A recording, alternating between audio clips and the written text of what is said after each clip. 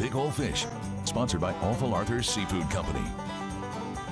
Well, welcome back, and it's Friday, and Fridays are for fish, as in big ol' fish. And if there's one thing or one person around here with the big fish hookup, it's our George Noliff. How y'all doing, folks? We are hooked up and seeing red, as in redfish, and a big one too.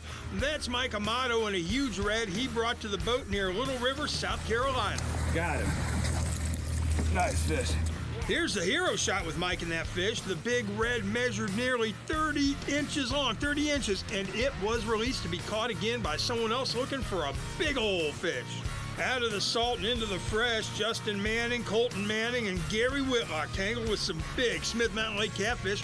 One of those cats went 25 pounds. That is a lot of whiskers.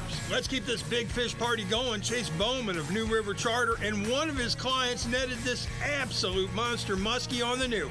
That fish measured 52 inches long. Yeah, it's a big trout, Mike.